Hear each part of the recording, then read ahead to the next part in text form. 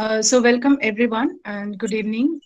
Welcome to the fourth session of the 3-day virtual conference organized by Bengali Academia for Social Empowerment in collaboration with Dr. B.R. Ambedkar College and the Ambedkar Center for Social Studies, Ghosh Mohavidyalaya, Malda. Now that we have come to the very last session of the day, we don't have much to say at the beginning. So without further ado, I would like to request Professor Nargis Ahmed, Madam, Assistant Professor, Department of Nursing, Alia University, to formally introduce our chair for the session, Dr. Pinky Isha, ma'am. Nargis, ma'am, are you there? Yes, Jahida. Thank you so much. Thank you. Thank you. Once again, good evening, everybody present here. In our second day program of 3 days virtual conference, this is the session 4, our last session of the day for presentation. To chair this session, it is my proud privilege to welcome and introduce Dr. Pinky Isha, Assistant Professor of Department of English, Rabindra Bharati University. Madam's area of interest is new literatures in English, modern and postmodern British drama, performance studies, etc. So, without further delay, I heartily welcome Dr. Pinky Isha to chair this session. So, Madam, this session is over to you now. Thank you. Thank you so much for the organizing such a beautiful seminar even amidst the pandemic. Thank you, the base organizers, for taking the trouble to coordinate so many members together and bring them onto a common platform, which is very difficult throughout the day. I must give my special thanks to Zahira and others who have been working round the clock for this. Thank you so much. Without further ado, as the conveners say, we begin right away with the session. Thank you once again.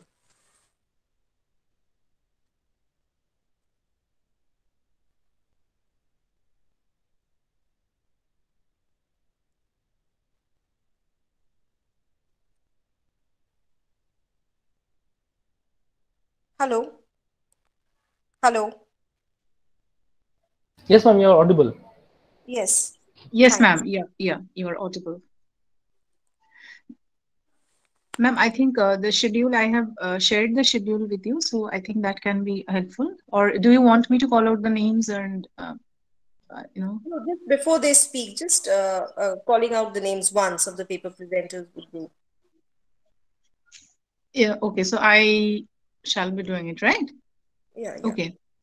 So we have for this session, Dr. S. Sujaritha, and then we have Amrita Mitra, and after Amrita Mitra, we have Dinesh Kumar, and then we have Somy Manzoor, and after that we have Ikra Manzoor. So I hope all of you are present here. The first presentation is by Dr. Sujaritha, Assistant Professor of English, Pondicherry University Community College, Pondicherry. Madam, are you here? Yes, ma'am. Okay, so yes, the title of her paper is The Problematics of Belonging and Rootlessness, a study of select diaspora fictions. Now, yeah, this is over to you, ma'am. Good evening to one and all. Thank you for this opportunity. The title of my paper, as ma'am just mentioned, The Problematic of Rootlessness and Belonging in Select Diaspora Fictions. But here I am focusing only on Joy Kogawa's Obasan due to time constraint. In the global era, let me move to the paper. In the global era, movement of human is owned. Humans move from their home country or town for various reasons. Based on the reasons for movement, different terms like exile, expatriate, diaspora, and immigrant are being used.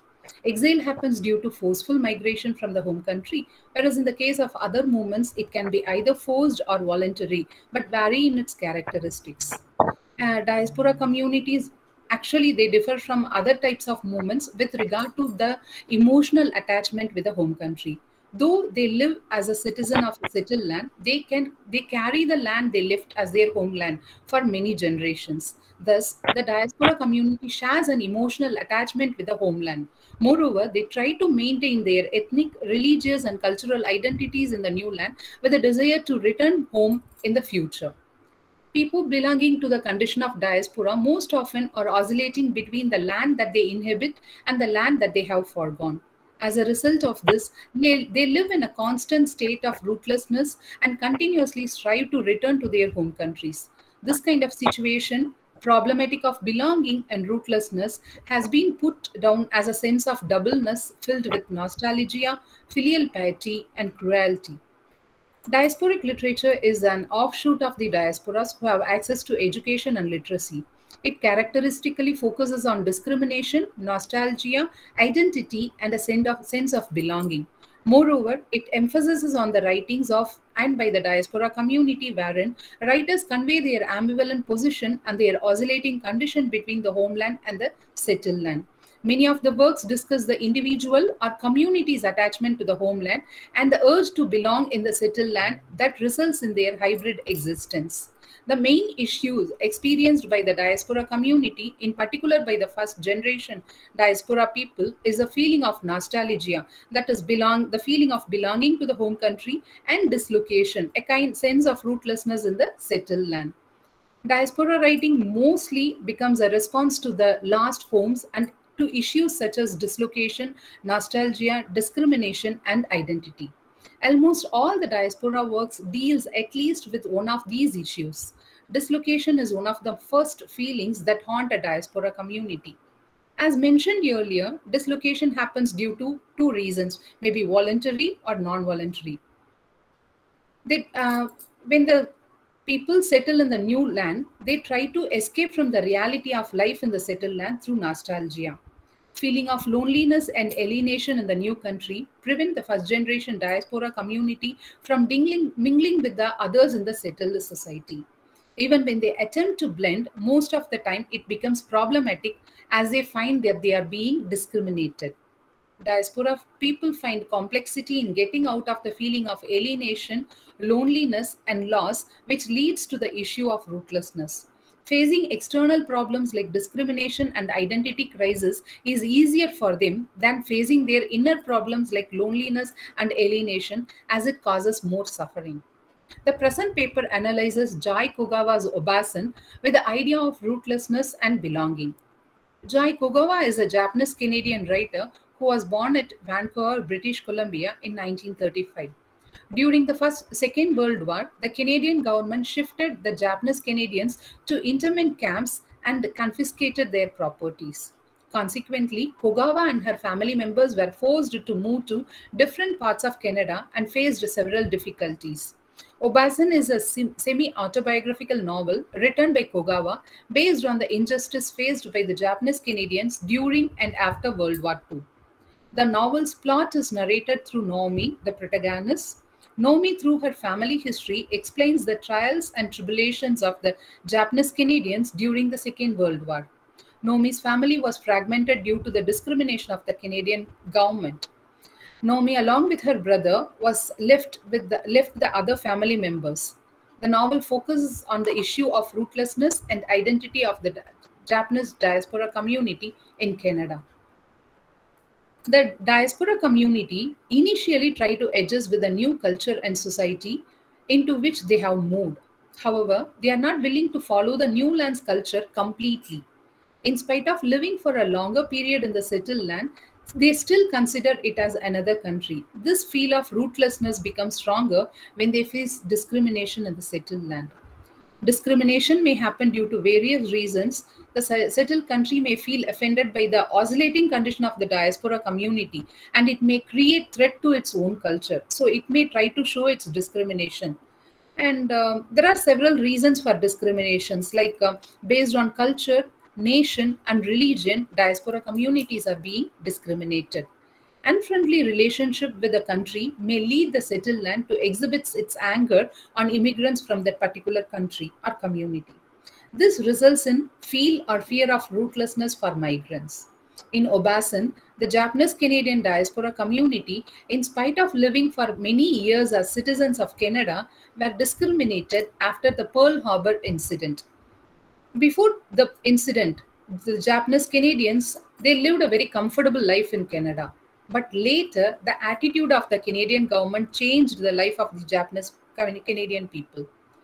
They were looked with suspicious eye by the Canadians, and it considered all the Japanese Canadians as spies of Japan. Hence, the Canadians decided to erase the Japanese community from Canada. The rejection by the Canadian government caused much pain to the Japanese Canadian. And it is stated in the book, I quote from the text, one reporter points to those among us who are living in poverty and says, no British subject would live in such condition. Then if we improve our lot, another say there is danger that they will enter our better neighborhood. If we are educated, the complaint is that we will cease being the ideal servant. It makes me choke. The diseases, the crippling, the twisting of our souls is still to come, end quote. The Japanese Canadians were forced to leave their home and property, which were later confiscated by the Canadians, as I mentioned earlier. The family members were forced to relocate themselves in abandoned towns or in mining settlements and forced to do difficult jobs. Such experiences resulted in confusion of identity among the second generation of the diaspora community. Much later, even in her adulthood, the protagonist Naomi felt uncomfortable to think about the past. She states, I quote, I'm tired, I suppose, because I want to get away from all this, from the past and all these papers, from the present, from the memories, from the death, from Aunt Emily and her heaps of words. I want to break loose into the heavy identity, the evidence of rejection, the unexpressed passion, the misunderstood politeness.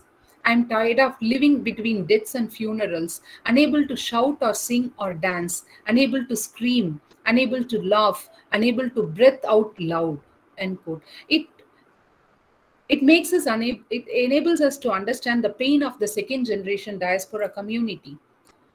Aunt Emily's diaries were short historical accounts of the discriminations experienced by the Japanese Canadians. Emily's narration discloses the buried historical and political fates of Japanese Canadians. The discrimination faced by the community stand as a permanent wound in their heart. Naomi states, I quote, the tension everywhere was not clear to me, and it is not much clearer today. Time has solved few mysteries. Wars and rumors of wars, racial hatred and fears are still with us. It proves that the Japanese Canadians lived with a sense of rootlessness and in the condition of trishangu. In the case of discrimination, the first and second generation of diaspora community have different reactions. The first generation accepts it as a normal way, though it was painful, but for the second and further generations who believe the land as their home country are affected psychologically. Therefore, they face discrimination, it hurts them and raises questions regarding their belonging. Moreover, it makes them to be separated from the settled society and it raises predicament with regard to identity. Consequently, the second and later generation of the diaspora community display a dual identity. In Obasan, when the Canadian government showed its discrimination against Japanese, it affected the Japanese Canadians psychologically. They who belong to the second and third generation suffer more than the first generation people. As they are born and brought up in Canada, they consider it as their home country. When their own people discriminate them, they were unable to understand it. Stephen or Naomi, though who are the second and third generation of diaspora community, could not understand the real situation and their condition when they were young. Their friends, without any reason, changed as their enemies. For Stephen, their condition was like a riddle. He states, we are both the enemy and not the enemy. At school, Stephen and Naomi suffer because of racism. Once in school, a girl said to Stephen, I quote, all the Jap kids at school are going to be sent away as they are bad and you're a Jap, unquote. Therefore, most of the second generations, and it affects them psychologically, which has resulted in their adolescence also, where they began to search for their place of belonging. From the above given analysis, it is clear that the problematic of rootlessness is unavoidable for the first generation diaspora community as they leave their roots in the home country and they try to pass their life with nostalgic feeling of their home country. In the case of second and further generation of the diaspora community, their plight of belonging is inevitable as they consider the nation in which they are born as their home country, but their appearance in most of the cases and cultural practices, that is from what they follow from their parents' homeland, project them as different. The study indicates that the problem of rootlessness and belonging are unavoidable in diaspora literature. Thank you.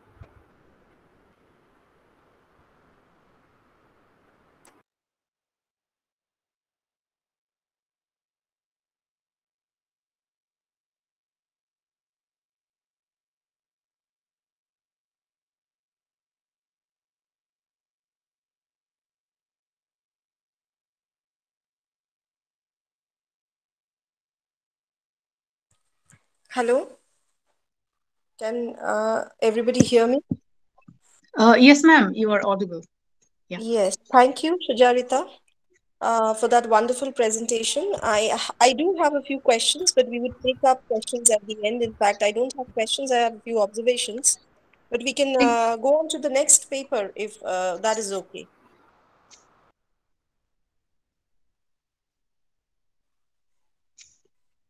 Yes, sure. I think the next paper is by Amrita Mitra, Assistant Professor of English, Banwarilal, Bhalotia College, Asansol. Amrita, ma'am, are you there?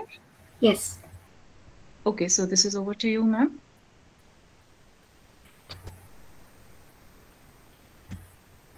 Should I begin to read my paper? Yeah, sure. Am I audible? Yes. Thank you. Thank you so much. Hello, everyone. I'm Amrita Mitra. I am an assistant professor at Banwarilal Bhalotia College, Asansol. And the title of my paper is To Belong or Not to Belong, a study of diasporic experiences in Jhumpa Lahiri's select short stories. Let's start by quoting a few lines from the poem Land by Aga Shahid Ali. If home is found on both sides of the globe, home is of course here and always a mist land. Home is where the heart is, which is perhaps too true for migrants worldwide. There always remains the yearning for one's homeland, the intense desire to return to it, and at the same time, the nagging need to fit into the new socio-cultural milieu of the land that promises to fulfill your dreams and pave their way to prosperity. In such a state of dilemma, a state of simultaneous double allegiance to the home and host country, the migrant is caught between his then and now, and suffers the question as to why, after all this while, home is always there and never here. The complexity regarding the question of home has been addressed by Meenakshi Thappan in Introduction, Making Complete Identity, Woman and the State. And I quote, people conceive their lives and identity in terms of movement, implying that one is never completely breaking away from the past, home. Thus, the home itself may be experienced as in flux. Home has come to be conceptualized in fluid terms as being neither here nor there. Rather, itself a hybrid. It is both here and there, an amalgam, a pastiche, a performance. People living across nations have been through a multiple homes, and in this journeying of theirs, they seek to define and redefine their identities and sense of belonging. Sunil Bhatia says in Rethinking Culture and Identity in Psychology that immigrants living in transnational diasporas are connected to dual societies and inhabit multiple homes, roles, identities, and languages. Their networks and ideas of belonging transcend national boundaries that bring together the local and the global, and the home and the host culture into a single social field. Immigrants reinvent and reconstruct their identity as they move from the culture of their homeland to their new cultures. While migration is generally done with the dreams of better lives, the diasporic community always harbors in its heart the alienation it feels in relation to the host country. A migrant fails to be at home in his newly acquired, maybe even aspired, host home. Inhabiting a home away from home, he grows to rethink his identity and consequently forms a diasporic consciousness in everyday living. On the question of identity, he is involved after all this while in search of a stable, concrete entity for himself, which in reality is impossible to achieve. For he is surely not homeless, yet what he inhabits he cannot think as home, although he has found security and success in his present host home. His diasporic identity must then be thought of as a production, which is never complete, always in process, according to Hall. In this context, we will also refer to what Stuart Hall in his famous essay says about cultural identity and the two ways it can be conceptualized. Firstly, as a sort of one true self, hiding inside the many other, more superficial or artificially imposed selves, which people with a shared history and ancestry held common. This identity refers to the common element in terms of historical experiences and shared cultural codes that has helped the diasporic community to behave as one, to think of themselves as a unified us.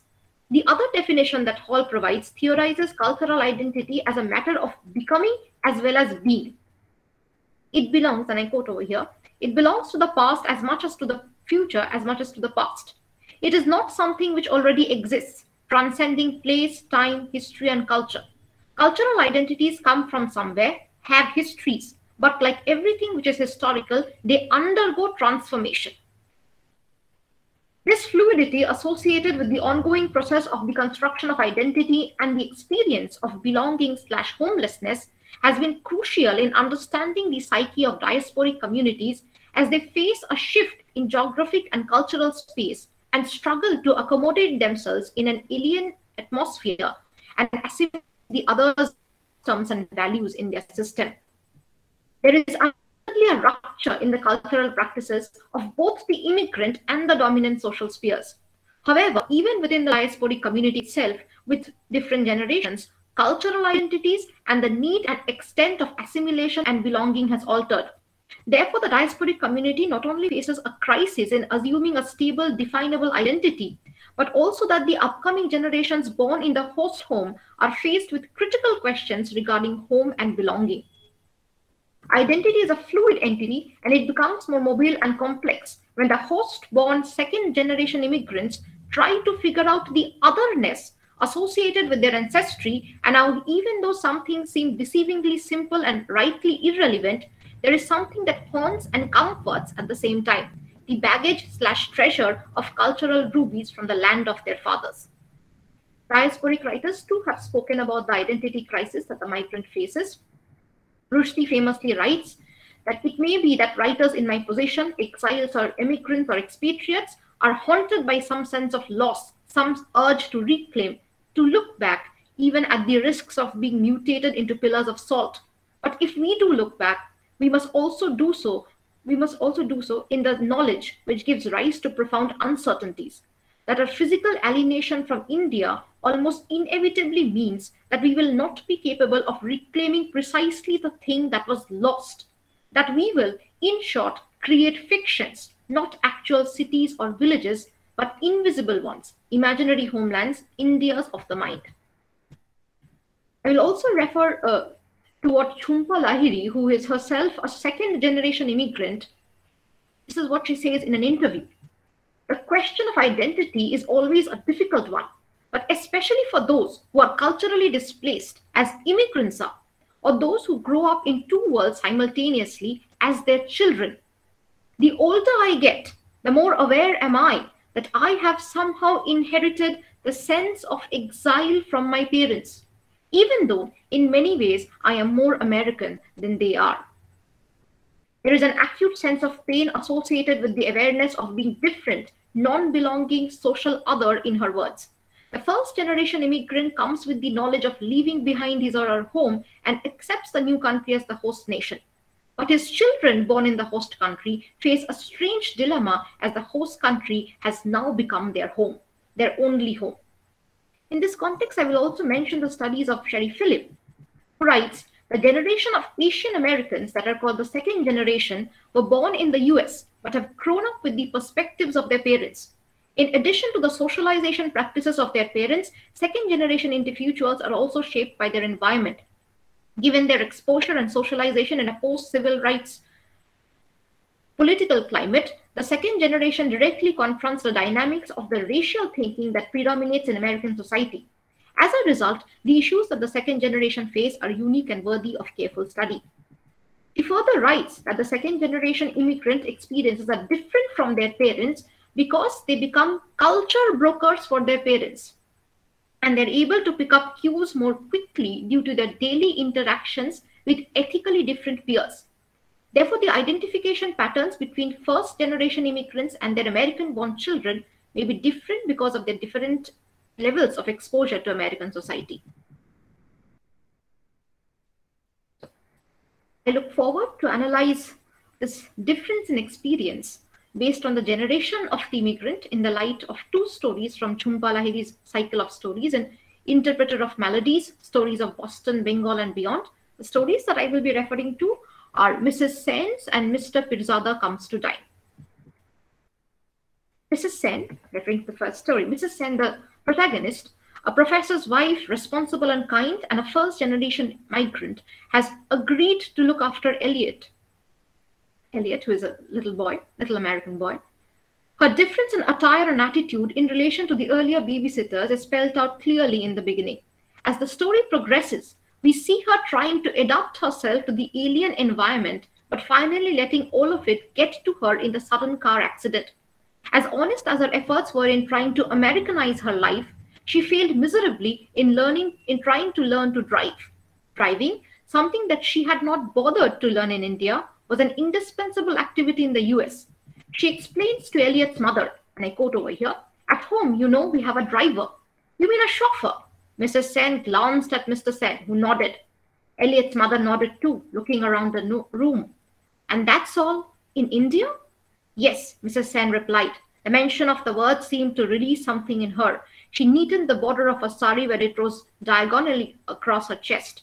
She too looked around the room, as if she noticed in the lampshades, in the teapot, in the shadows, frozen on the carpet, something the rest of them could not. Everything is there. The last phrase sums up the existence of Mrs. Sen in America. All that she valued and nurtured were back in India. Everything is there, automatically echoes, and nothing is here, emptiness. She always seems to live an Indian life on American soil.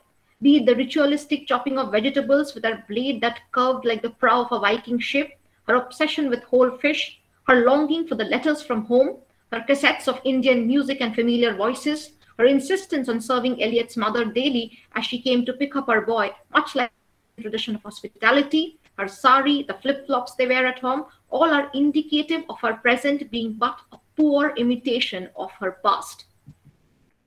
Mrs. Sen is perhaps too conscious of her identity as an Indian, more so as a Bengali. She fails to fit in the host American society. She has no company in America and is too aware of her loneliness, a stark contrast to her life in India. It may be assumed that she took to babysitting as a means of spending time and seeking company. She shares no American dream like her husband and is poles apart from the independent American women like Elliot's mother. As Elliot gradually learns, by home she always means India, and mostly she survives on memories of Calcutta and the inadequacy of American life. And I quote over here, "Send pictures," they write. "Send pictures of your new life." What picture can I send? They think I live the life of a queen, Elliot. They think I press buttons and the house is clean. They think I live in a palace. According to Dr. Rajesh Verma and Swayam Lamo, memory and sense of longing are acute in the first generation, thus their failure to belong to the host culture and the retention of the nativity. Mrs. Sen, as a first-generation migrant, survives on the relics of her past life at Calcutta, drowning herself in nostalgia and alienating herself from the Western life. Mr. Sen, on the other hand, seems to be adjusting quite well to his life as an academic. It might be that the lack of professional involvement makes her life seem even more futile and empty. In comparing her with the other characters like Lilia's mother, or Mala in the third and final continent, she's lonely and extremely unhappy with herself. Mrs. Sen has no friends, no dreams, no place in America, and is aware of the fact and is somewhere accepting it, resigning herself to her fate. But Lilia in Mr. Pirzada Comes to Dine cannot afford to completely detach herself from the American lifestyle and peers, thus inhibiting her self-made cocoon. The distress I'll come straight to the story. Lilia is a 10-year-old second-generation Indian American who starts taking an avid interest in the land of her forefathers after she comes to know about the Bangladesh War of Independence owing to their guest Mr. Pirzada, who comes to dinner every day with the intention of catching the latest news about his homeland. Lilia's parents' ritualistic search for familiar surnames in the university directory, by means of which they discover Mr. Pirzada, is yet another instance of how the first-generation migrants strive to create a known territory in a foreign land, often collecting people with similar cultural backgrounds. The fact that, and I quote, the supermarket did not carry mustard oil, doctors did not make house calls, neighbors never dropped by without an invitation, bothered them is typical of the older immigrants' nostalgic visits to their native lifestyles. Further, Lilia's initial mistake of identifying him as an Indian, exposing her ignorance about ethnic identities, disturbs her parents, and her father fears that Mr. Pirzada will take offense at it. Her mother, however, defends her. How can you possibly expect her to know about partition? For we live here now. She was born here. Lilia's father's disappointment at his daughter's lack of knowledge outside American history is to be pitted against her mother's acceptance and justification of the same. Lilia's father perceives her as the inheritor of their South Asian identities, while her mother, and I quote, seems genuinely proud of the fact as if it were a reflection of my character. For her, Lilia the American was assured a safe life, an easy life, a fine education, every opportunity. Far from the atrocities and inconveniences of the motherland, Lilia was protected and being trained for luxury and success. Later we see how Lilia, who knew all about American history and geography, was reprimanded by her teacher when she tried to read a book on Pakistan from the school library. Is this book a part of your report, Lilia? No, Mrs. Kenyon. Then I see no reason to consult it. Do you? And I quote Tommy Sayers here. He says, Mrs. Kenyon's reprimand to Lilia for showing an interest in the world affairs shows the emphasis and precedence she gives to all things American and a distinction between American and the other. Moreover, this distinction is not neutral, as Mrs. Kenyon shows a distaste for the other when she holds the book on Pakistan as if it were a hair clinking to my sweater. We also see Lilia celebrating Halloween, and as she goes from house to house collecting candy, and I quote here, several people told me, they tell her, that they have never seen an Indian witch before. Despite her costume and makeup, people could discern the Indian face, and curiously, though she was born and bred American, she could hardly do away with her Indian identity. Robin E. Field writes, the physical and psychological distance from cultural forms that the second generation experiences precludes a complete identification with their roots. Concomitantly, the second generation often is not accepted as real Americans because of racial or ethnic differences from the white majority. So Lilia remains the Indian witch despite celebrating a Western festival. Though she does not lead a double life like Pirzada, one in Bangladesh signified by his pocket watch attuned to the local time in Dhaka, and the other in America signified by the watch on his wrist, she has started to realize that she has some very different interests from her American friend, and that American society certainly sees her as not one of their own. Therefore, and I quote again, the second generation exists in a liminal space of cultural borderlands between the United States and their family's country of origin. The second generation is constantly negotiating their understanding of themselves, striving to balance, if not also integrate, their cultural roots and their American lifestyles. First, and now I come to the conclusion. The first generation migrants like Mrs. Sen attempt to relive their native culture in the host country through a variety of performances like food, attire, rituals, language, literature, and art. The second generation can only live their cultural inheritance based on the narratives received from the parents. Therefore, their roots are merely the images created and indoctrinated by the parent figures, which mostly results in a feebler fondness for the native land. The first generation always longs for the mother country, looking for opportunities to return to or recreate the former cultural conditions. The second generation tries to assimilate themselves and live in conjunction with the host country culture, and thereby become less alienated amongst their immediate peers. I quote, this generation, that is the second generation, will decide consciously and unconsciously which pieces of their cultural inheritance to incorporate into their lives as Americans, which parts to alter, and which practices to adopt. So we see Mrs. Sen adhering to her native customs in America, while Lilia choosing to celebrate Halloween despite being marked as an Indian witch. Mrs. Sen clearly has failed to assimilate culturally. Her chaotic Calcutta homes is miles away. But the question is, will Lilia succeed? will Lilia, as a second-generation immigrant with full knowledge of American life, history, and geography, cease to be less foreign than Mrs. Sen and finally be at home? Thank you.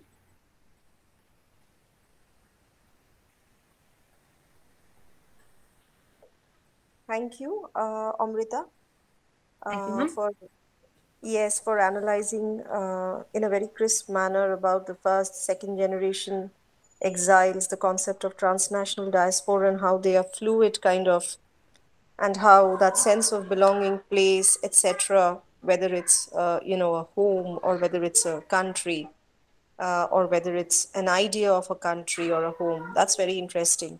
Thank you so much. Yes, we go on to the next speaker, who is Dinesh Kumar. Is Mr. Dinesh Kumar ready?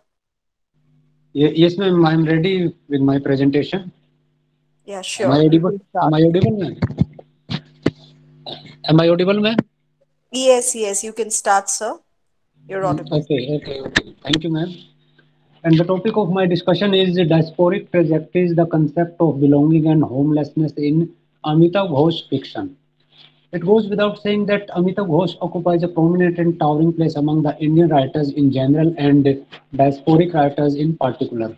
Without any shadow of doubt, diaspora is a psychological journey which is generally considered as a dilemma between homeland and new settlement nation.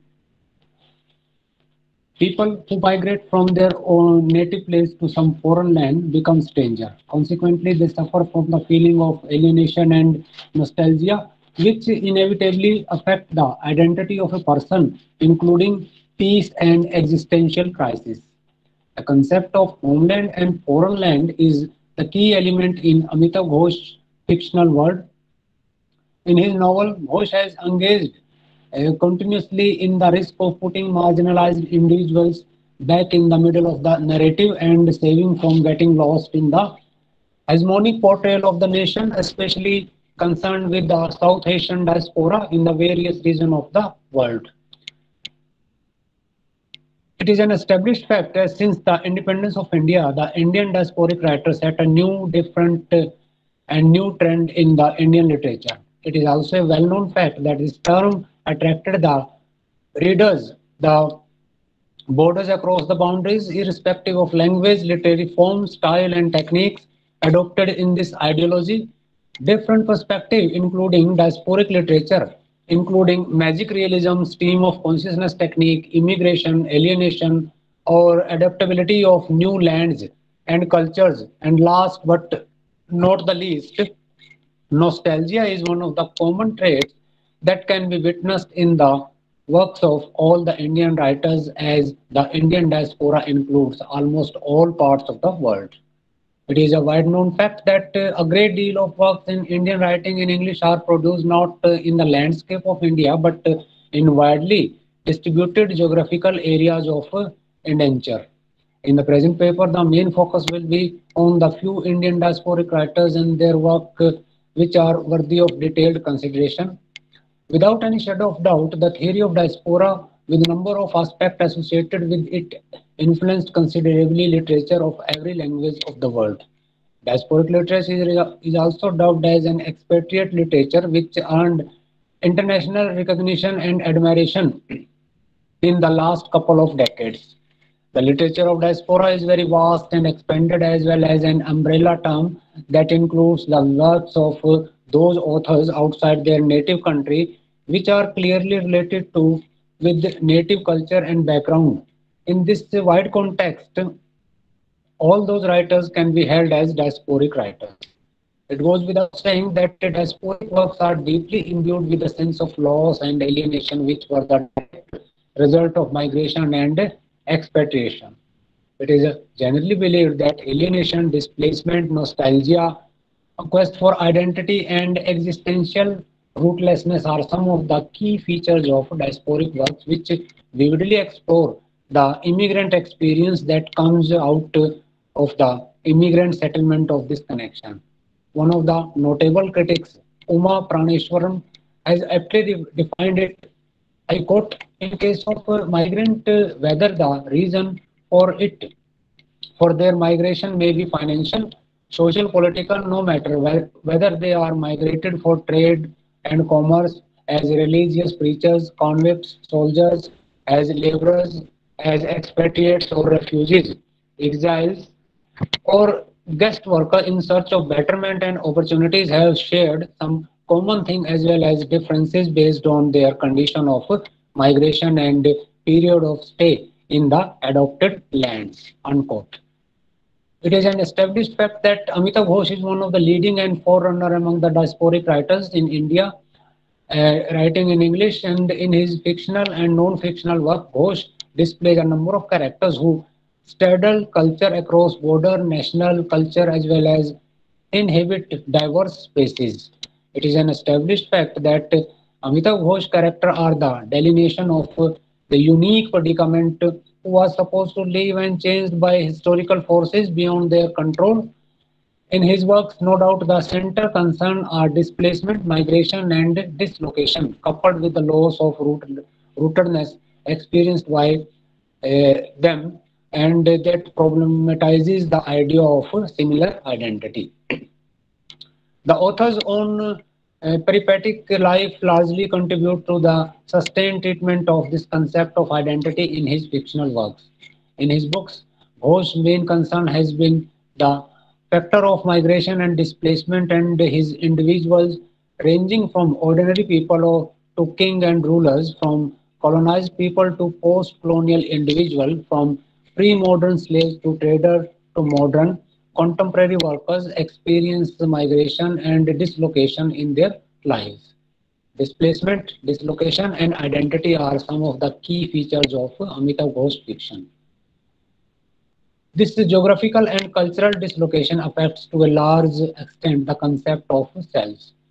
The displacement of character from their native place to foreign lands because of various historical factors, including commerce, trade, and colonization, undoubtedly it problematizes the rootedness of self, but it can be witnessed that the author does not offer any one-dimensional exploration of the concept of displacement, as he is fully aware of multiple possibilities that engender as well as one's social location, which is closely connected with some possible changes in one's attitude to life in displacement.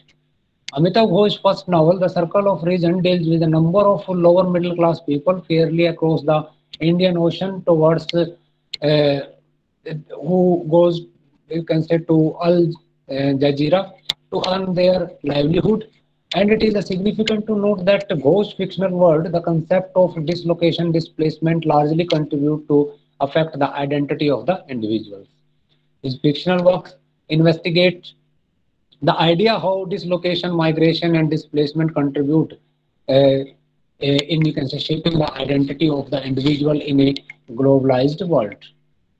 Ghosh's character had led from diverse socio-cultural background who are the victim of this location they are, and these located from their homeland to alien land by means of historical forces and voluntary exercise. There are some people who are the victim of cultural fragmentation as well as those who migrate to better economic opportunity. But in both the cases, they try to relocate themselves in a new environment. In the present work, the author delineates beautifully the miserable and painful experiences of the migrants, especially dislocated women. These women, says the author, suffer from lack of economic resources that led to their exploitation. The miserable plight of these who migrates, it problematizes the discourse of globalization that looks upon migration as innocent way of being in the world.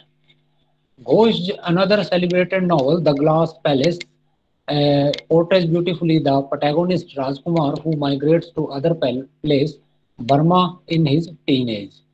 And he makes use of colonial machinery to consolidate his enterprise, and the successful life of the character Rajkumar in Burma attests to his personal acumen, shrewd intelligence, and the novel displays the idea that when a person is dislocated, establishes himself in an alien land, he or she is supposed to experience hostility in the land of his or her relocation. In his work, The Hungry Tide, The author explores powerfully the same sense of being unwanted and unwelcomed through the pathetic plight of the refugees from East Pakistan who try to relocate themselves in Sundarban in Bengal. People who leave their native place and shift to some foreign land are generally treated as trespassers who are not unfolded within the border of the nation or state. In this way, Ghosh presents the concept of migration in multiple ways that stir pluralistic approach to the issue of migration and how this leads to the identity crisis among the individual who shift to alien lands. These type of people who are displaced from their native land search for their identity on the basis of their relationship to the idea of home. At the center of one of the central concern of Amitav Ghosh's work is the question of identity that his character search at unknown places. The question of being rooted in some places is the central concern of an individual in his works. In most of diasporic works, this static idea of home seems to be challenged and replaced by a mobile, variable idea at home that cannot be viewed pinned down to only a particular boundary. There is no doubt in denying the fact that one can come across this notion of home as well as the emotional impact associated with it that influences upon the migrant in both the diasporic and post-colonial works. An in-depth and incisive study of the most prominent post-colonial works and their title like An Area of Darkness, A House for Mr. Biswas by V.S. Naipaul, Bombay Duckleby by Farooq Dongi, Brick Lane by Monica Ali, and An Antique Land and the Glass Palace by Amitav Ghosh vividly explore the idea of changing notion of home, which is the recurrent feature of each and every work. Diasporic literature seeks to answer how people behave and act with their older identity associated with a geopolitical identity and they shift from their native land to a different socio-cultural locality. Although desperate literature shows diasporic literature share some feature with travel literature, but it is entirely different from travel writing in the sense that it is quite contrary to travel and journey. So diaspora is related with relocation, settling to a new place as say Clifford. I quote, diaspora involves dwelling, maintaining communities, having collective homes away from home, and in this it is different from exile with its frequently individualistic focus. In the light of the above quoted views, diasporic writers bear close relation with the host country and one's nation. Interaction between one's root and roots. In diasporic writing, the displacement and dislocation that is accompanied by the sense of loss and desire for a return back to home country destabilizes the rooted sense of identity. As we find one of the recurrent features of diaspora that it is just settling down to a new place, striving roots elsewhere, one can notice complex and multidimensional negotiation in one's affiliation to the cultural of one's original and host country. In diasporic writing in general and the idea of homeland is considered to be the central concern as Avatar Bara in this connection says, I quote, it suggests that characterized diasporic imagination is not a longing for a return to homeland but a homing desire. Unquote, where is home? On the other hand, home is a mythic place of desire in the diasporic imagination. In this sense, it is a place of no return, even if it is possible to visit the geographical territory that is seen as a place of origin.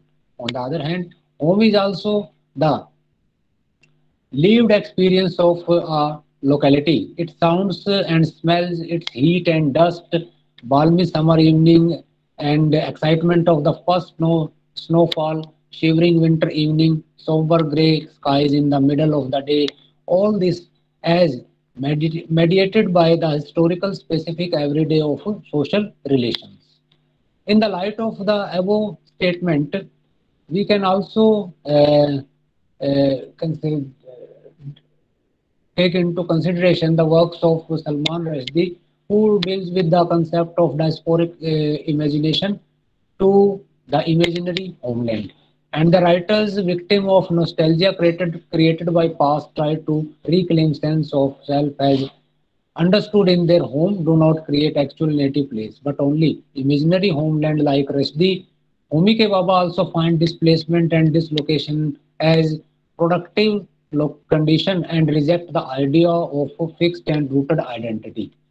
In his famous work, The Location of the Culture, the author emphasizes on rethinking the conviction of identity as one finds in national discourse.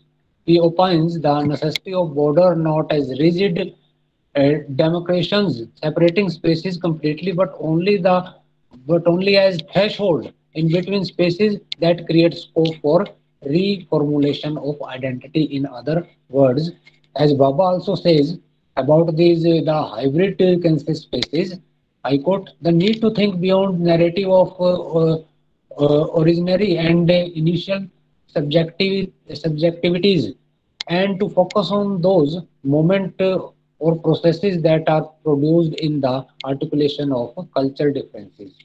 And there, in between spaces, provide the terrain for elaborating strategy of selfhood, singular or communal, that initiate new sign of identity and innovative sites of collaboration, and also in the act of defining the idea of society itself. In Amitav Ghosh, two separate, we can say, trilogy written, A Sea of Poppies and The River of Smoke, we find the possibility of formation of identity in on the basis of new affiliation and relationship when people move away from their native lands. The first part focuses on how displacement from the familiar space can help people to find new identity. The roots symbolic of sailing away, and the routes can offer new vistas of developing an identity. The passengers belonging to different social cultural background come up with their own cultural ethos, having their different identity based on various factors including caste, creed, and social status. The author portrays the journey across the Indian Ocean offer the scope for renegotiation with their identities. In other terms, people totally unaware of their social cultural affiliation try to negotiate their identity in a new land.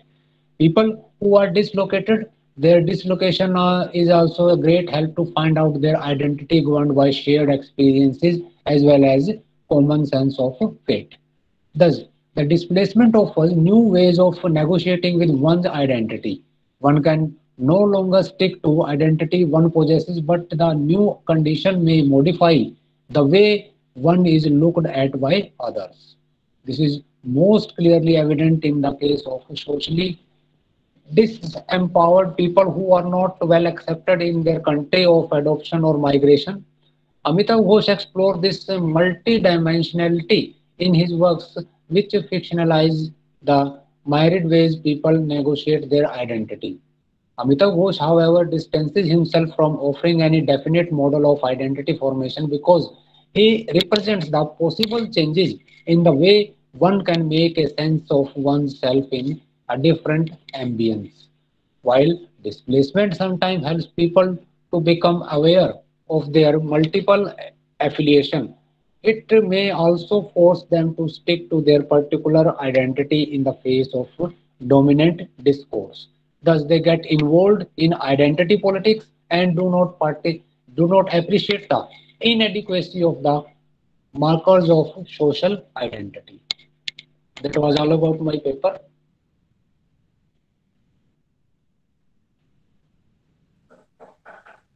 Have you finished? Yes, ma'am. I have. Yeah, I have finished, ma'am.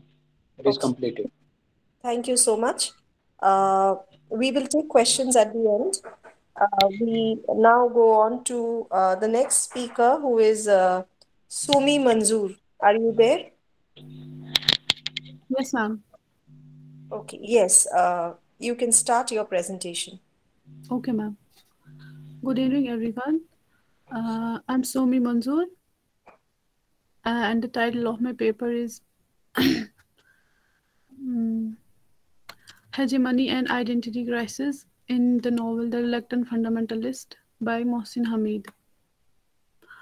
The word hegemony was first used by Xenophon and Euphoris, the Greek historians, so it was there before Greek civilization, but at the time it was used in a different sense. It meant rule, authority, and political dominance of a leader. From 15th century, many hegemonic powers have tried to give their own interpretation of the word hegemony. In the 19th century, Antonio Gramsci explained this concept of hegemony in his book Notes on the Southern Question in 1926. He says, the term hegemony in Gramsci itself has two faces. On the one hand, it is contrasted with domination and as such bound up with the opposition state civil society, and on the other hand, hegemonic is sometimes used as an opposite of corporate or economic corporate to designate an historical phase in which a given group moves beyond a position of corporate existence and defense of its economic position and aspires to a position of leadership in the political and social arena. The one group, the hegemon, leads the position and dominates the other. The superior group makes them feel a need of their presence. The group they want to dominate feel they don't exist without them. The inferior or subordinate group is shown newer opportunities and new possibilities, and they let them rule with their own consent. The working class population have themselves formed an alliance that surrender to the hegemonic power of the ruling bourgeois. Thus, they have succeeded in gaining the consent of the broad peasant mass. Murphy says, I quote, the proletariat can become the leading and the dominant class to the extent that it succeeds in creating a system of alliance which allows it to mobilize the majority of the working population against capitalism and the bourgeois state. The subordinates or the poor class are subjugated because of the economic cause. They are not capable to reach the level of the ruling class economically, so they are subjugated and oppressed. They themselves feel them to be superior and let them do what they want. The French Marxist philosopher Louis Althusser, in his essay Contradiction and Overdetermination, discusses hegemony and ideology. Ideology denotes the imaginary relationship between individuals and the real things. Ideology is not the reality, it's the facade which hides the reality or truth from the individuals, which is established by the dominant class and which is to be followed by subordinate class. They make it the reality for them. Then in his book, Ideology and State Apparatus, Louis Althusser says about hegemony. The class in power cannot lay down the laws in the ISAs as easily as it can in the state apparatus, not only because the former ruling class are able to retain strong positions there for a long time, but also because the resistance of the exploited class is able to find means and occasions to express itself there, either by the utilizations of their contradictions or by conquering combat position in struggle. The subordinate group cannot resist or revolt against the hegemon as it's morally subjugated by it. Their minds are subjugated. It's the hegemonic control of the dominant class over the institution of civil society, education, work, family, leisure, etc., within the outer defenses of the repressive state apparatus that makes the revolutionary transformation so difficult.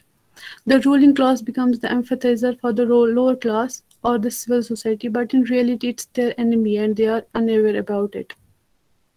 The people on whom the hegemony is put, they get affected through many ways. They get used to it and live their life as it is and don't want to change it. Some people get alienated from their realities. Some people feel identity crisis. They get dissuaded from their lives and leave their present life to start over a new one. They get disillusioned and feel isolated. These are the influences which hegemony brings upon people. The identity of Pakistanis is more endangered in post-9/11 situation than it was ever before. 9/11 transformed the image of the Muslim world into fundamentalists and terrorists forever. In the novel The Reluctant Fundamentalist, the protagonist, namely Changiz, goes through the hegemonic domination of American ideology after the 9/11. The war on terror was announced and the Pakistani immigrants living in America felt loss of identity and left America for Pakistan. In the beginning of the novel, Cengiz is happy as he lives in America. He is a lover of American ideology towards immigrants. And he says, in the beginning of the novel, students like me were given visas and scholarships, complete financial aid, mind you, and invited into the ranks of the meritocracy. In return, we were expected to contribute our talents to our society, the society we were joining, and for the most part, we were happy to do so. I certainly was, at least at first. Cengiz being one of them, he was proud with his American identity, but after 9/11, he realized his worth and his real identity as to where he belonged, as he was a Muslim immigrant in America. This is how American ideology works. They choose best candidates for their own benefit as they use their talents. Hamid also shows the naked truth about Cengiz's reaction towards the attack. When he saw the World Trade Center fall, Cengiz, Hamid says that, and then it's the words. These are the words of the Cengiz. And then I smiled. Yes, despicable as it may sound, my initial reaction was to be remarkably pleased. Mahmoud Mamdani, in his book Good Muslim, Bad Muslim, America, the Cold War and the Roots of Terror, writes that after 9/11, President Bush moved to distinguish between good Muslims and bad Muslims. Bad Muslims were clearly responsible for terrorism. At the same time, the president seems to assure Americans that good Muslims would undoubtedly support us in a war against them, but unless proved to be good, every Muslim was presumed to be bad. Cengiz's position in America changed after the announcement of war on terror by the British government. Bush government. All the Muslim immigrants were disillusioned and disheartened. This was the American hegemonic power, as they propounded their own notions about the happenings and didn't listen to the voices of others. They familiarized the word Islamophobia, wherein the Muslims were taken as miscreants and were not trustworthy. Before 9/11, Cengiz considered America as his own home, but after 9/11, he felt change around him. Muslims were seen with suspicious eyes. He was shocked and could not stand this. He felt himself as an outsider. When 9/11 happened, he was in Manila. When he returned back to New York, at airport he was singled out and was separated from his colleagues. They joined the queue of America. And he says, they joined the queue of American citizens, and I joined one for foreigners. He was asked the purpose of his visit here, and he said, I live here. But they didn't want to hear that answer from him. He reached Manhattan lonely, as his colleagues had already left him. Cengiz went to Lahore for some time, and after coming back, he didn't shave his beard, as it was a sign of protest from him. He wanted his identity to be seen by everybody. He was abused by some strangers because of his beard, and at Andrew Sampson, he became a subject of whispers and stares. The same people treated him well before, but now they hesitate to even talk to him. He says, I had not shaved my 2-week-old beard. It was perhaps a form of protest on my part, a symbol of my identity, or perhaps I sought to remind myself of the reality I had just left behind. I do not now recall my precise motivations. I know only that I did not wish to blend in with the army of clean-shaven youngsters who were my co-workers, and that inside me, for multiple reasons, I was deeply angry. Cengiz became more conscious of his position in America when he went to Kyle for assessing the value of a non-profitable company. Its chief operating officer was an old man, John Bautista, who tells him about the Janissaries. And he says they were Christian boys, he explained, captured by the Ottoman and trained to be soldiers in a Muslim army. At that time, the greatest army in the world. They were ferocious and utterly loyal. They had fought to erase their own civilizations. They had nothing else to turn to. It actually symbolized Cengiz's own condition, as he himself was a modern-day Janissary, as he left his own country to work here in America for his own bright future. But America in turn left him alienated and disillusioned.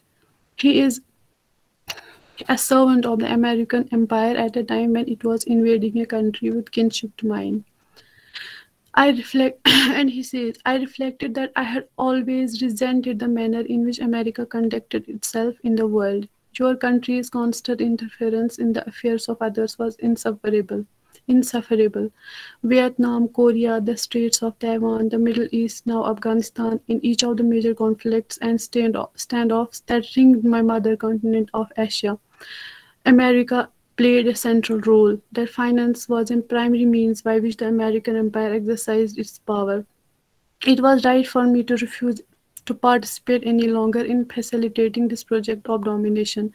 The only surprise was that I had required so much time to arrive at my decision. To conclude, America has been the central figure in the world affairs. It's the world's greatest hegemonic power which tries to control the nations according to its own whims and notions. It makes great policies for its own benefit. Changiz, after feeling himself to be an outsider, leaves for Pakistan and there becomes a lecturer in the university and teaches his own experience and American ideology to his students. That's all. Thank you, everybody.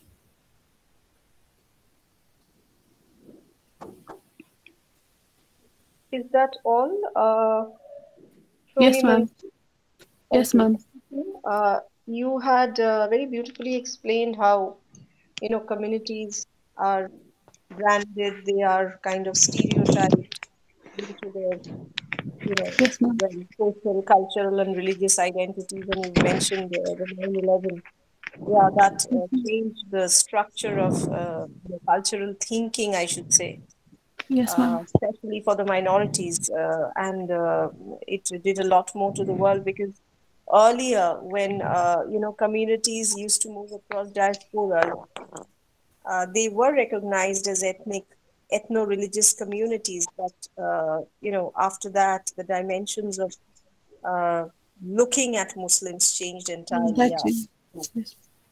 Thank you so much for that presentation. I think we have one more presenter left. Ikra Manzoor, are you there? Yes, ma'am. Yes. So you can begin with your paper. Okay, ma'am. Yeah. Hello, everyone. My name is Ikra Manzoor.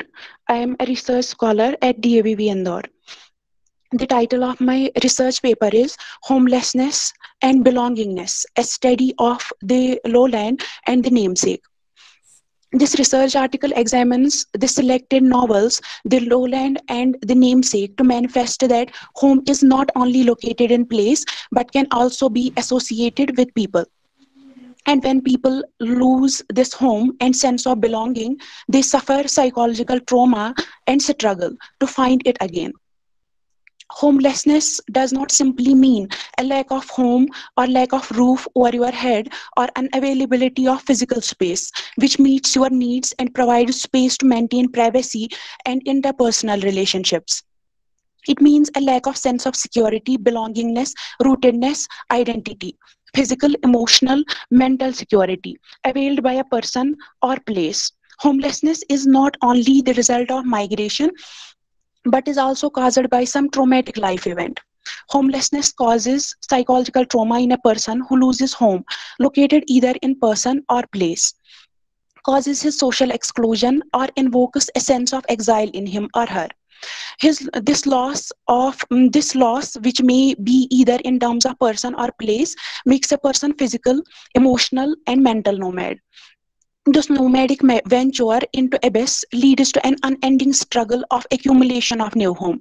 This assertion of new home provides a sense of belonging and meaning to the life of a person who had been rendered homeless earlier and was in search of a new home. Gauri's sense of home is associated with her husband Udayan. Udayan provides her with a sense of home and belongingness. In order to acquire this home, she elopes with him, marries him and joins his family, putting all her uncles, aunts, relatives behind her. She not only lives the life of a new housewife, but also contributes to revolutionary Naxalite movement with him. To be with Udayana, that is to possess the sense of belonging and home, she bears the burden of household work, responsibility of being a wife, along with her studies.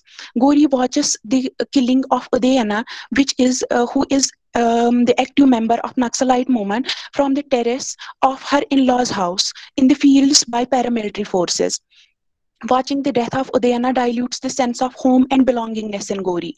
Gauri, who is expecting Udayana's child, accepts the marriage proposal of her brother-in-law Subhash because she wants to leave lowland, where she has lost her only home, and wants to leave behind everything that reminds her of her loss. Gauri migrates to Rohed Island to join Subhash. She works hard on her books in library, where she is only Gauri, not wife of Subhash. Gauri suffers from the trauma of losing home even in her dreams. As Subhash hears, here I quote, "The sound of scream stifled by clenched jaws, a closed mouth," unquote, of Gauri when he is sleeping in the drawing room. Subhash's physical features and his voice reminds Gauri of Udayan, which in turn reminds her of her lost home. Therefore, she is neither able to find home in her second husband nor in her daughter Bela after her birth. Here I quote what she had seen from the terrace the evening the police came to Udayan, now formed a hole in her vision. Gauri, unquote. Gauri admits herself in PhD program and invests all her time in it. Distancing herself from Bela and Subhash. Slowly, she develops a new sense of home and belonging in her studies. When Bela is 12, she leaves her and migrates to California in order to pursue an academic career as a professor of philosophy. Finally, she finds her lost sense of home in her studies, her academic career, her profession as a professor of philosophy. In the novel, The Lowland, Bela's sense of home is located in her mother Gauri and her father Subhash. She loves them equally and shares her home with them in Rohed Island. Although Bela's relationship with Gauri is based on compromising terms, Bela still loves her. Gauri shuts the door of her room on Bela while focusing on her PhD, and she lets Bela to be on her own when she is in her third grade.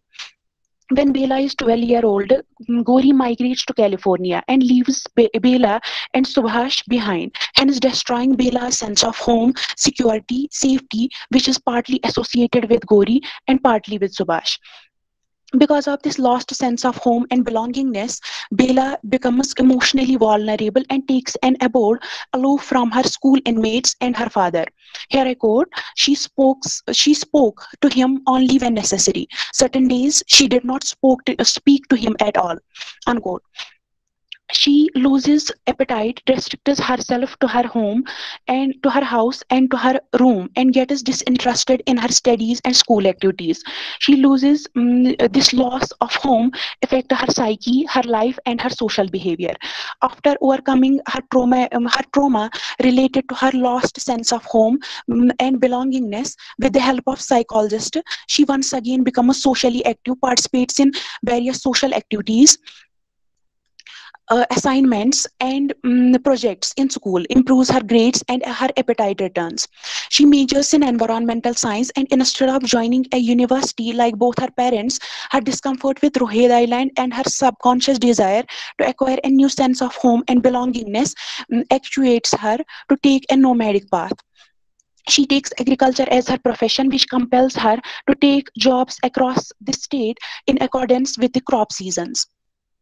Although Bela has recovered from the shock of lost home represented by the loss of her mother, but this loss becomes the most basic awareness of her life, due to which she is unable to settle at one place almost for a decade, and is unable to develop an intimate relationship in any of her love affairs. This loss of home in the form of her mother has become a perennial part of her existence. When she gets pregnant in one of her relationships, she gives birth to Meghna. Bela finds a new sense of home in her daughter. Motherhood filled the space left in her existence due to the loss of her first home. Bela's new sense of home and belongingness now becomes located in her love for her daughter, her fondness for her lover Drew, and her love for her father. Bela settles in Rohit's Island and renews her association with the city only when she finds a new sense of home, after Meghna's birth. In the novel, the namesake Ashima migrates to a totally alien land to accompany Ashok after marrying him, and loses her home where she has spent 19 years with her family to America, where she begins her life with a stranger. Ashima is just a minute. Just a minute.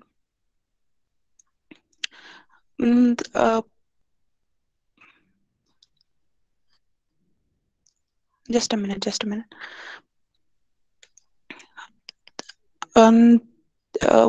Ashima misses her home located in distant land, India, not only with regard to its culture, custom, food, social practices, but also community it has offered in terms of family, friends, relatives, and neighbors. Nevertheless, when she is admitted to the hospital for her first delivery, she knows that she is not supposed to talk to the woman on the other side of curtains because of the privacy norms followed by the American people. When Ashima is offered food in hospital, she is instructed by her nurse not to eat chicken. Here I quote: Ashima would not have touched the chicken even if permitted.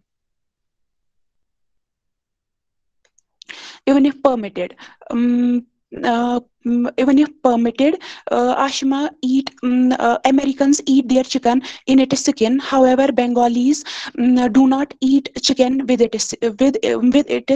not cook chicken with its skin. All these cultural differences inculcate sense of loneliness, alienation, fear of other in her, and enhances her lost sense of home. Over years, Ashima develops a sense of belongingness with America by adjusting in it. She accepts its cultural norms, festivals, social norms, learns its language. Ashima learns to celebrate Christmas, Easter, to drive to be on her own. She accepts the food habits of her children and freedom provided to her children by the Western culture. After 30 years of being in America, she realizes that home is not located in place but in people. Therefore, she decides to sell her house on Pemberton Road and to spend 6 months in India with her brother and his family, and 6 months in America with her children and her friends. In the novel, The Lowland, The Namesake, Mohsin develops a sense of belongingness and finds a home in Graham, with whom she has fallen in love and gets engaged. She leaves the city she loved, that is Paris, to be with Graham, rents an apartment with him on York Avenue, and becomes a doctoral candidate in French literature in NYU, New York. However, Mohsin ends up having a breakup with Graham. Mohsin thus loses her first home located in Graham. After the breakup, Graham moves out of their shared apartment. This loss of home fills her with distress and anxiety. And here I quote: she swallows half a bottle of pills, was forced to drink charcoal in an emergency room. Unquote. Mohsin has a nervous breakdown. She leaves the apartment she shared with Graham as she cannot afford it alone. She refuses to go back home and stays with some friends in Brooklyn. This loss of home is very painful to her. So she becomes weaker and thinner. It takes her some time to heal and to be on her own. Slowly she recovers, moves out of her friend's house, goes on movies alone, and throws herself into her studies, catching up all the work she had abandoned that spring because of her breakdown. After a year of her breakup, she dates Google, falls in love with him, and marries him. Tries to find her lost sense of home and belongingness in him. Soon after their marriage, Masumi realizes that Google is not the home she is seeking. So she ends up having an affair with Dimitri, her old acquaintance. When Google comes to know about her affair, she divorces him and shifts back from America to Paris in search of belongingness and a home. To conclude, after losing their first home, Gori, Bela, Ashima, Masumi all suffer anxiety, psychological trauma, psychological trauma. Loss of home disables Gori emotionally, due to which she fails as a mother and as a wife. Unhappiness between her parents became the basic awareness of Bela's life, and she loses trust in the institution of marriage and fails to form a close association with any of her love partners nearly for 2 decades. Ashma suffers from alienation, rootlessness, loneliness, and anxiety. Masumi feels as a wife. This loss of home and belongingness necessitates them to search for a new home and belongingness, as it is the prerequisite of human existence.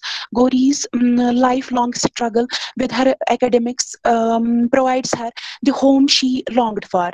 Love of her father, daughter, and Drew avails Bela her lost sense of home and belongingness. Ashma creates her home in her family in Kolkata and in America. Masumi continuously remains in search of home. That's all from my side. Thank you. Yes, thank you, Ikra. Thank you, ma'am. You very succinctly, summed it up, and how personal problems and personal disasters and tragedies, they kind of mix with this idea of the diaspora, and they bring traumatic results for the protagonist.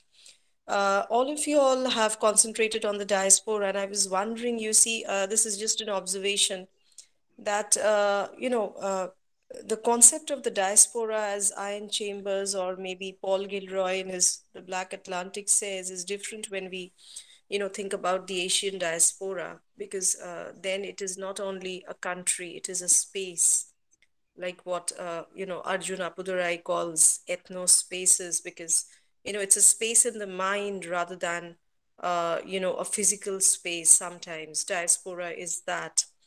All right, it's not always a physical space, and most of you all, I think you all have gone through, but you can look up the Routledge Diaspora Studies Reader, and there is another book which is coming to mind. It is by Nasrallah Mumbral or something like that, which is a little bit of theory on the diaspora. I think you get that over the internet, so just you can read it up.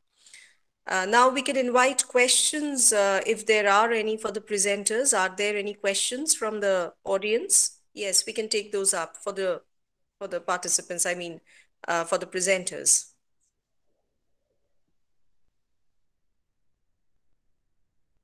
Yes, are there any questions? Are the hosts there? I think they can take up the questions, and the participants, I mean the presenters, would answer them. Are there any questions? Am I audible? Yes? Yes, ma'am. Yes, ma'am, you are perfectly audible. Yes, because if there are any questions, I think all the paper presenters are here. They can answer them. If there are any. No, ma'am, I'm good from my end. No questions from my end, ma'am. Thank you. Okay, there are no questions. So thank you so much, each of the paper presenters, and thank you, the base organization, for arranging such a wonderful, it's a very pertinent topic of the hour, because countries, people, and even communities are getting displaced. Now we are having community diasporas where, it's a kind of institutionalized malpractice to drive out ethnic communities and to close eyes with regard to their identity, to kind of obliterate them, which is what is more painful. obliterate them and obliterate their identities, their contributions. And I think this is something where it's not only about home and homelessness, it's about the ontological search and recognition, not only the ontological search, but also the ontological necessity of recognition that we come across in diasporic studies.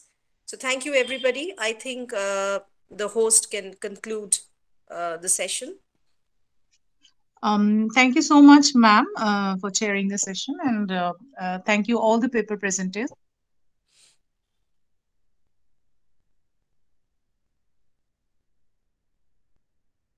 Have we come to the end of the wonderful we might papers. call it a day?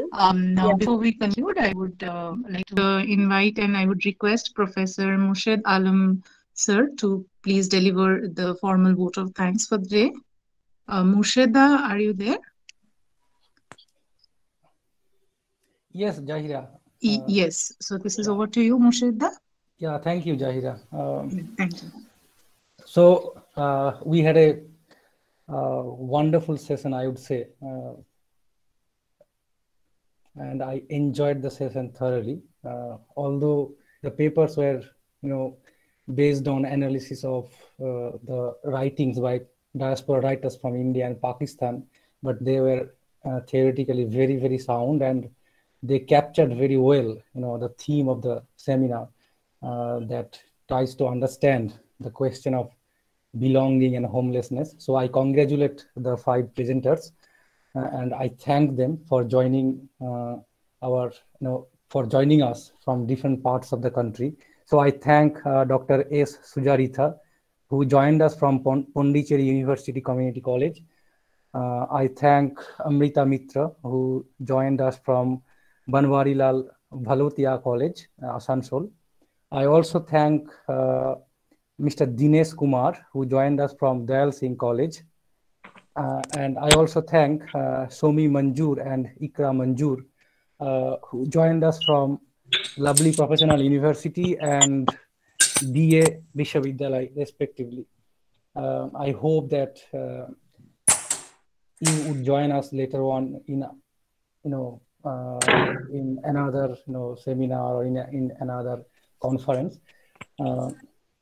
And let me take the opportunity to thank our chair, Dr. Pinky Isha, who is from Rabindra Bharati University.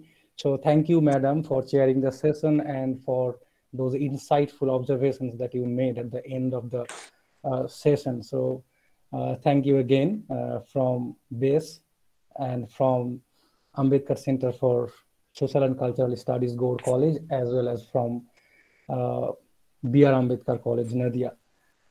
We hope to learn from you again. And so we hope that we will have you again with us, maybe not as a chair, but as a speaker.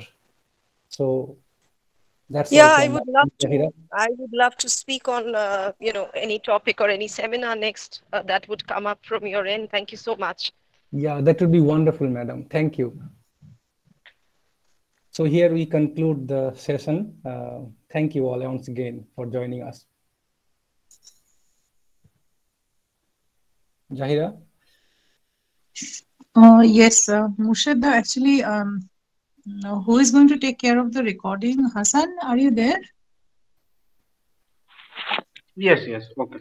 So please conclude the session. Yes, so thank you, Murshida, once again, and thank you, Pinky Isha ma'am, and all the paper presenters once again. So we are concluding for the day, and tomorrow we have our next plenary sessions. The schedule is already with all of you. We have shared the schedule. So please join us tomorrow for the last day of the conference. Good night, all of you, and please take care. Thank you so much. Yes, good night. Good night. Good.